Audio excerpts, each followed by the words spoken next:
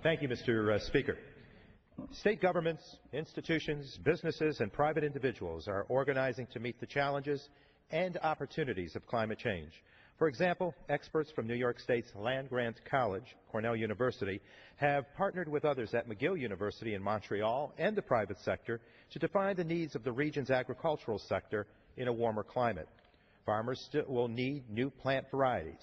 The longer growing season will open possibilities for growing new crops. The timing of planting and fertilizing will change. Pest management will indeed be different.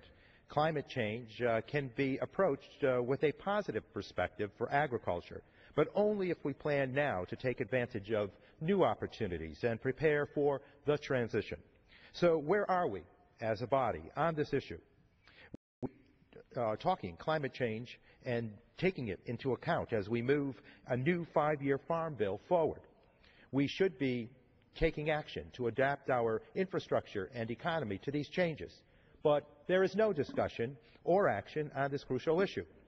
Change is underway. We have little time to lose. We can meet this challenge, slow down the rate of change, adapt to the new conditions, and take advantage of new opportunities, but only if we begin today. With that, Mr. Speaker, I yield back.